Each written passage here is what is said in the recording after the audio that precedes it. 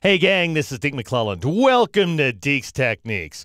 A few weeks back, my youngest son Sam had an art project at school, and the assignment was to take a photograph of himself, which I shot here in the studio, and then draw a crazy background inside of Photoshop, and then mask himself against that background. And I think he did a pretty good job. I didn't do anything. I just offered advice.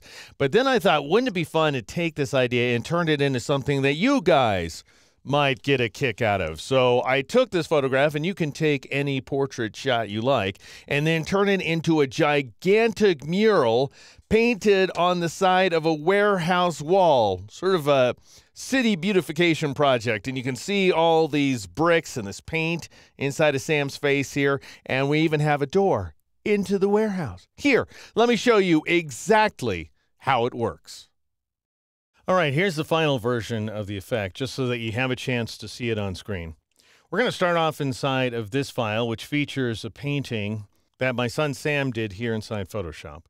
And now let's place a photograph of Sam by going up to the File menu and choosing Place Embedded here inside Photoshop CC. If you don't own that version of the product, if you have an earlier version, then this command will merely appear as Place. However, you'll get exactly the same result. So go ahead and choose the command. And then I'll select Sam from whatever.dng. That just represents the original file name created by the digital camera. And then I'll click on the Place button. And because this is a DNG file, that takes me to Camera Raw. I've already applied several settings in advance. So I'll just go ahead and click OK in order to place that image into Photoshop. And once the progress bar completes, you'll see the image surrounded by a frame here with an X through it.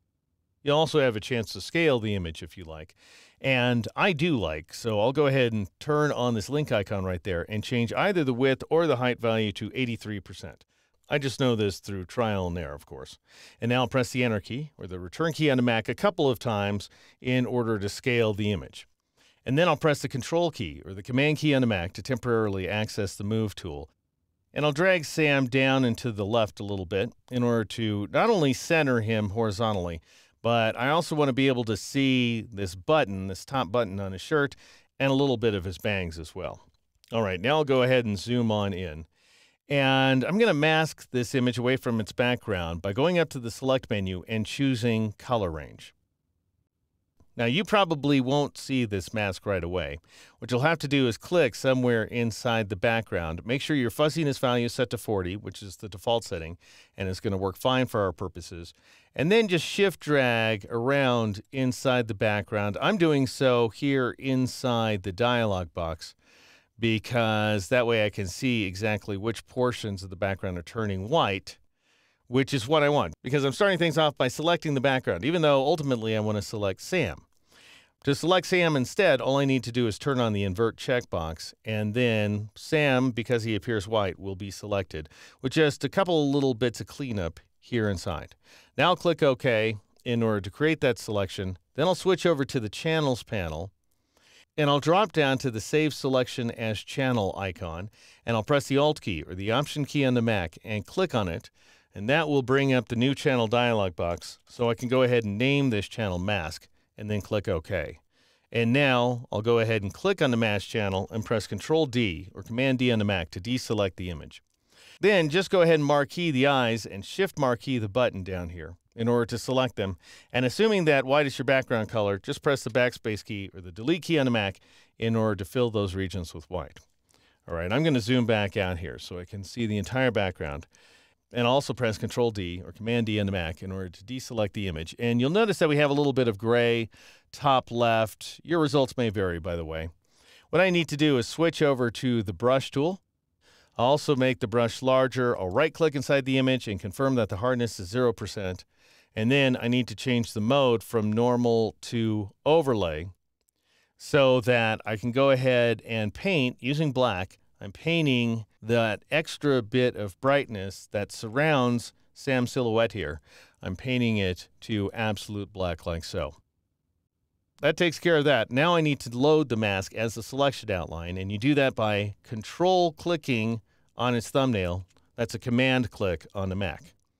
And it looks like we have a little bit of marching ant right here at this location, so I'm going to press the M key in order to switch back to the rectangular marquee tool. And I'm going to shift drag around this area just to make sure it's selected. And then I'll switch back to the RGB image, return to the layers panel, and then with this SAM layer selected, I'll just go ahead and rename it SAM. And also drop down to the Add Layer Mask icon at the bottom of the Layers panel and click on it. And now we have a mask. Now the mask is a little choppy, and you can see what I mean if I zoom in a bit. Notice that we have these very rough edges. To clean them up, go up to the Select menu and choose Refine Mask. And this assumes, by the way, that the layer mask is selected over here inside the Layers panel. So go ahead and choose Refine Mask, and then I'm going to crank the radius value up to 10, and that will force Photoshop to go ahead and re-render that edge. And by the way, I have View, in case you have it set otherwise, to On Layers, so that we can see Sam against his background. And now I'll click in the Shift Edge option, and I'll press Shift Down arrow a couple of times in a row to scoot that edge inward. And I could increase the contrast value as well if I wanted a sharper edge, as we're seeing here. And I think a value of about 20% is going to work out nicely. Now click OK in order to accept that change. All right, now what we need to do is, of course, zoom back out and convert Sam into a kind of painting. And I'm going to do that by dropping down to the black-white circle at the bottom of the Layers panel. And I'll press the Alt key or the Option key on the Mac.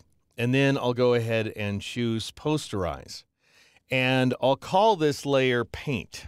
And then I'll click OK. And now what you want to do is crank the levels value up until you have as many groups of different colors as you want. In my case, I like a setting of 7. I think it looks pretty darn good.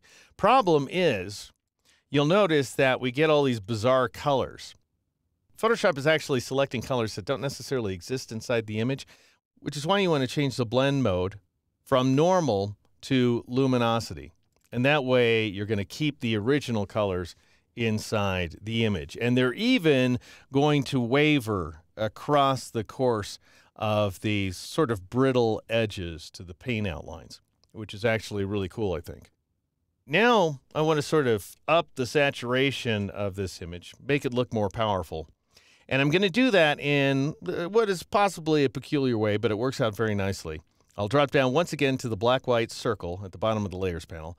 I'll press and hold the Alt key or the Option key on the Mac, and then I'll choose Brightness Contrast. And I'm going to call this layer Empty because it's just an empty layer. It's not going to have anything associated with it. And then I'll just go ahead and click OK, like so.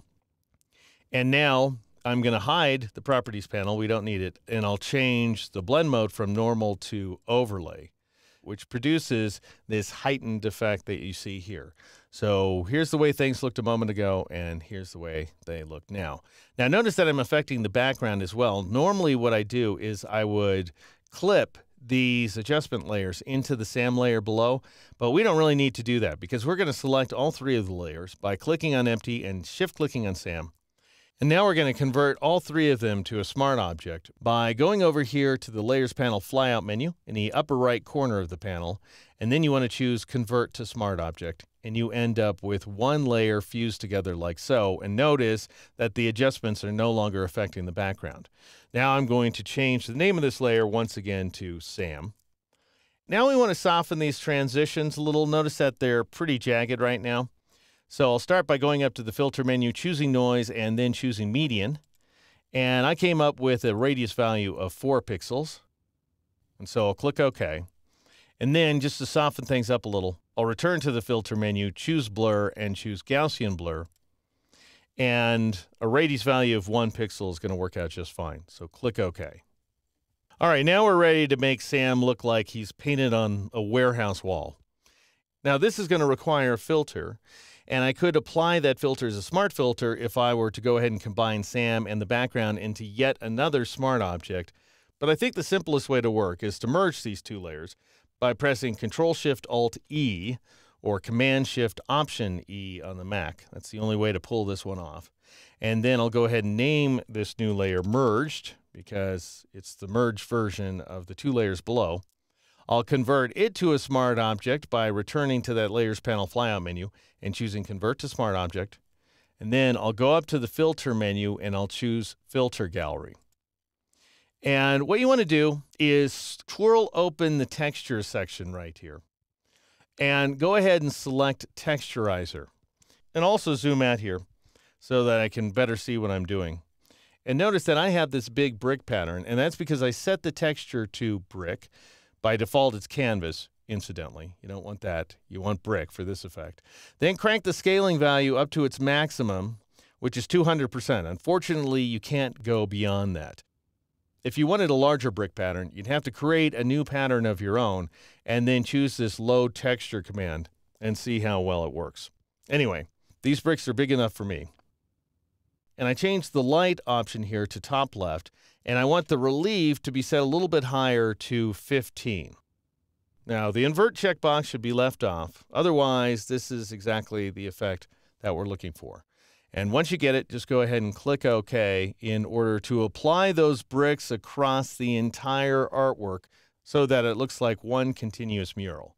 The final thing I did, I'll go ahead and zoom in to the bottom left corner of the image. And you'll see that I have this top layer called Old Door. And I'll go ahead and turn it on. It's a door from the Fotolia image library, about which you can learn more and get special deals at fotolia.com/Deke. And I selected, obviously, the door and pasted it into this image. It needs to have a little bit of shadow, so it's integrated. So I'll click on Old Door to select it. I'll click on the FX icon down here at the bottom of the panel and choose Drop Shadow. I need to change the angle value. What we're trying to do here is match the indigenous shadows that are being cast inside the door. And so I came up with an angle value of 20 degrees. And then I took the distance value up to 14 pixels, I believe, yes. And I took the size value down to 3 pixels, so we have a pretty sharp shadow, as you can see here. And then I took the opacity value down to 60% in order to achieve this effect here. And now I'll click OK in order to confirm that shadow. All right, now I'll press the F key a couple of times in order to fill the screen with the image. And I'll go ahead and zoom in a little bit and scroll up. That is how you turn a photographic image into a piece of artwork that resembles a gigantic warehouse mural here inside Photoshop. If you're a member of the lynda.com online training library, then I have a follow-up movie in which I'll show you how to enhance the effect we've made so far. So I've adjusted the lighting and the coloring so that this looks more like a painting on a warehouse wall. And I've even added this guy right here who stepped out of the doorway for a moment to check out the artwork. If you're waiting for next week's free movie, we're going to take a look at the amazing world of 3D inside of Photoshop. And just to be clear, this rocket ship is something that I created entirely from scratch inside the program. Deke's Techniques each and every week. Keep watching.